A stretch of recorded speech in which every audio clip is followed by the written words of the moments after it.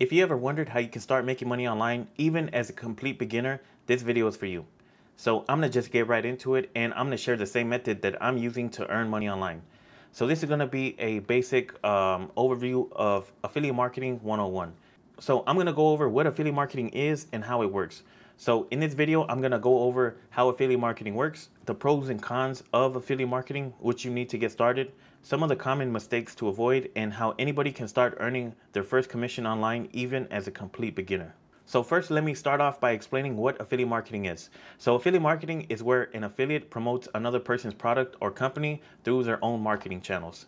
So in other words, a person receives a commission whenever they send a customer to buy a product from a company's website.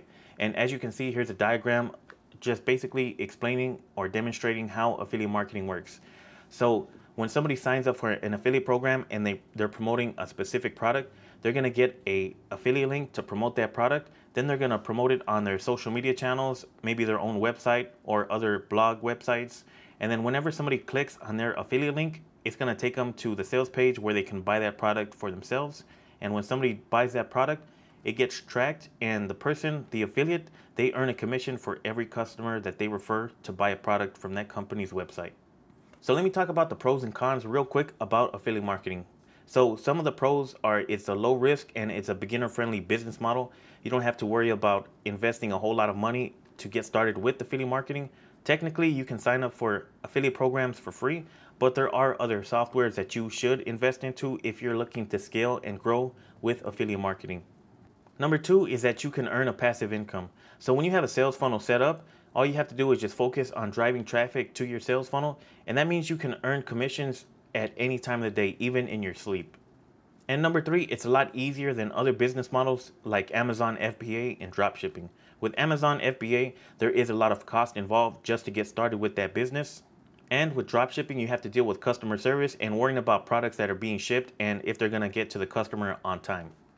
Now, some of the cons about affiliate marketing is that most affiliates are building another company's brand instead of promoting themselves or creating their own personal brand. There's a lot of affiliates out there who are just promoting one specific product and that's all they're known for. But if you're using the right strategy, you can create your own personal brand and then just recommend products that you personally use and love. And number two is that it's a simple business model, but it takes a lot of work. A lot of people think that affiliate marketing is so easy. It is a simple business model, but there's a lot of work involved in order for you to start seeing results. So let me quickly go over what you need in order to get started with affiliate marketing. So the first thing that you're going to need is an affiliate offer that you're going to be promoting. So number two is a sales funnel. So this helps you automate the sales process whenever you drive traffic to your sales funnel. Your sales funnel is basically doing the selling for you. It's guiding people through a series of steps that get them to buy whatever product or service that you're promoting. And a sales funnel helps you also collect emails. So the next thing that you need is an autoresponder. So this helps you send out emails on an automated basis. So when people come through your sales funnel, they're gonna go to a landing page and they're gonna enter in their name and their email, and then they're gonna be sent a series of follow-up emails from your autoresponder service. The next thing that you're going to need is a domain name and also a professional email. So this will help you get your emails delivered to people's inboxes instead of their spam folder. So let me talk about the common mistakes to avoid as a new affiliate. So spamming your affiliate link is probably the most common mistake. I made this mistake when I first got started, and that just simply doesn't work. People aren't going to click on a link from somebody that they don't know and buy a product. The most effective way to get somebody to buy a product that you're promoting as an affiliate is to add value.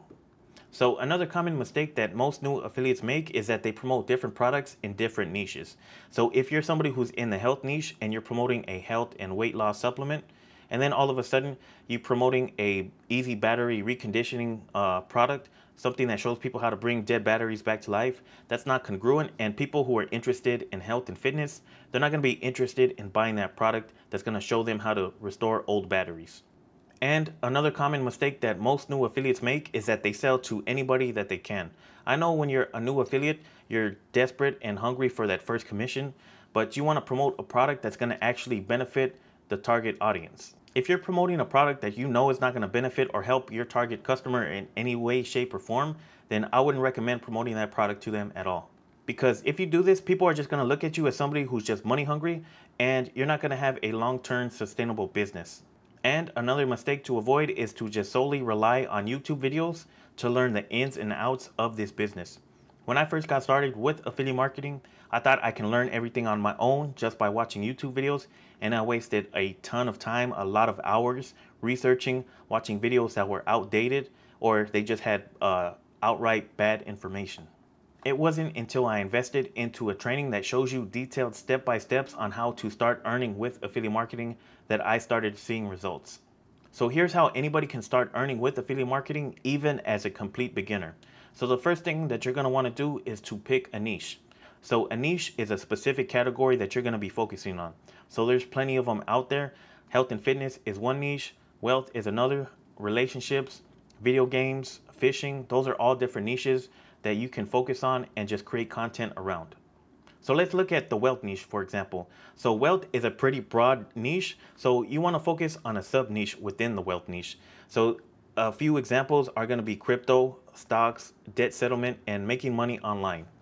And one thing that I also wanted to mention is when you're picking a niche, I recommend that you pick a niche that you're really passionate about, something that you can talk about all day long and not get tired of it.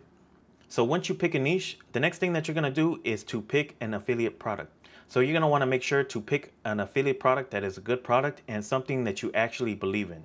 Now, if you're promoting a bad product, people are going to associate you with that bad product, and they're less likely to buy something else from you that you're going to recommend to them in the future.